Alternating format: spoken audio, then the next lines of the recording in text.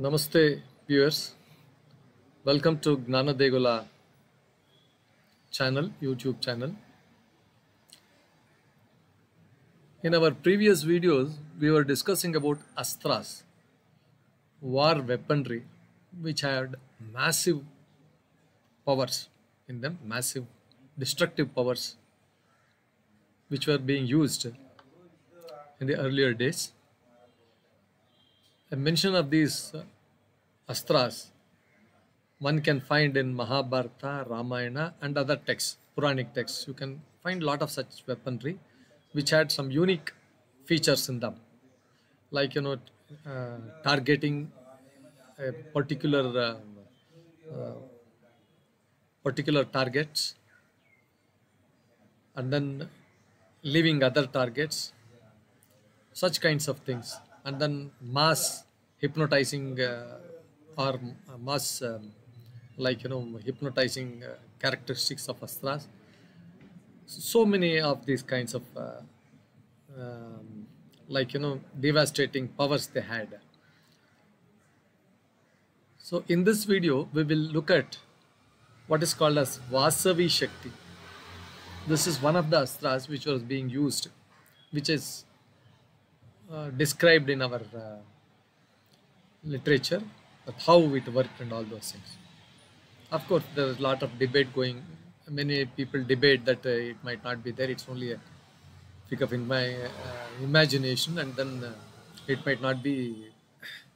Actually, it might not have been used. That apart, the concept itself is so enchanting and so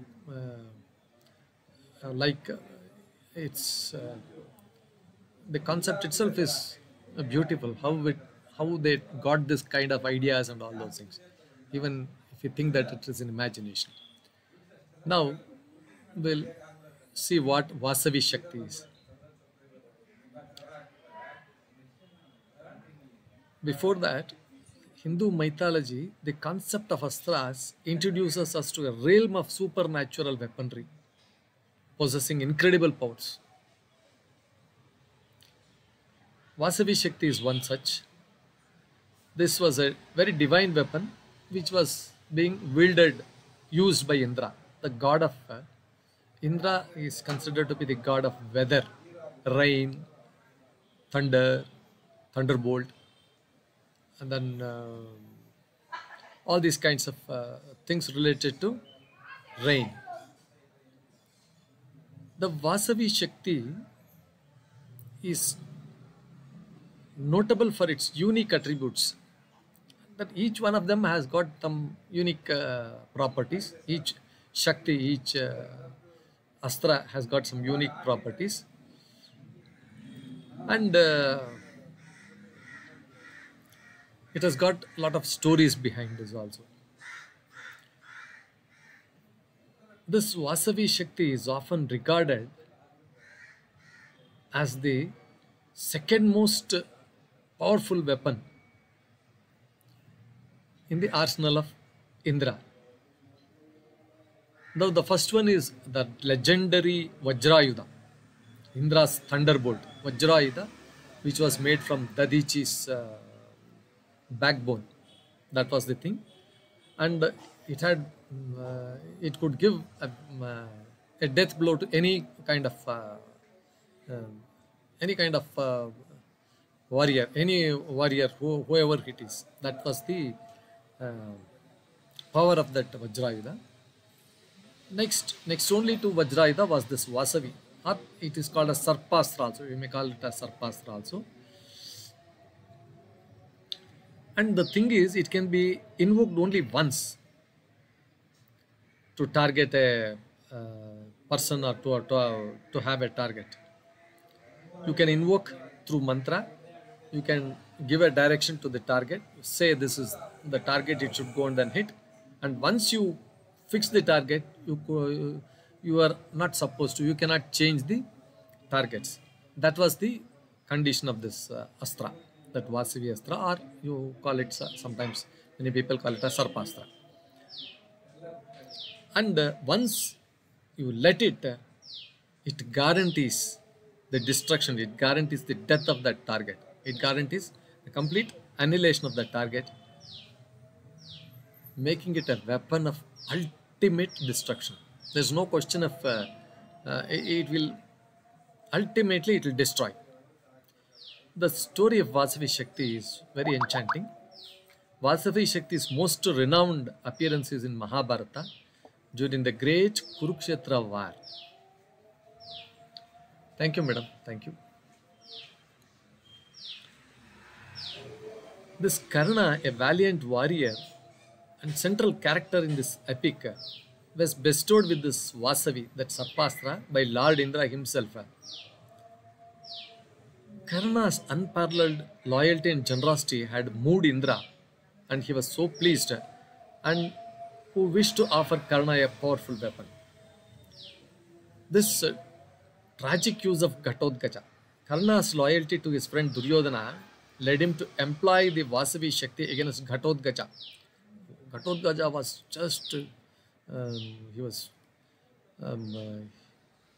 was unleashing his power like anything, so he had to control him, and so he had to kill him. Therefore, Karna used this particular Vasavi astra against Ghatotkacha, son of Bhima, and a formidable warrior fighting on the side of Pandavas. Ghatotkacha possessed tremendous strength and magical abilities, making him a potent force in the battlefield. In a critical juncture of war, Karna used the Vasavi Shakti against Ghatotkacha, knowing that its use was irreversible. Once used, it's over. That's all. That was kind of astra. The Vasavi Shakti's devastating power led to the unfortunate demise of Ghatotkacha. He was killed. This event carries both the tragedy of sacrifice and the inevitability of consequences, as Karna was left weaponless for the remainder of the war during the weapon's unique nature. See, Ghatotkacha was very strong, and then he was just fighting like hell. He was showering hell on everybody, and he had to be controlled. But this particular weapon he had reserved for somebody else. Karna had reserved it to be used against Arjuna, but unfortunately this had to be used against Ghatotkacha, and Ghatotkacha was killed. But alas, Karna lost one important and most formidable and most devastating weapon, which he wanted to use it against Arjuna. The story of Vasavi Shakti or Sarpastra and its use underscores themes of fate, sacrifice, and the complex choices that characters face in the midst of epic conflicts. Viewers, with this explanation on this Vasavi Shakti, the arsenal, the astra Vasavi Shakti, we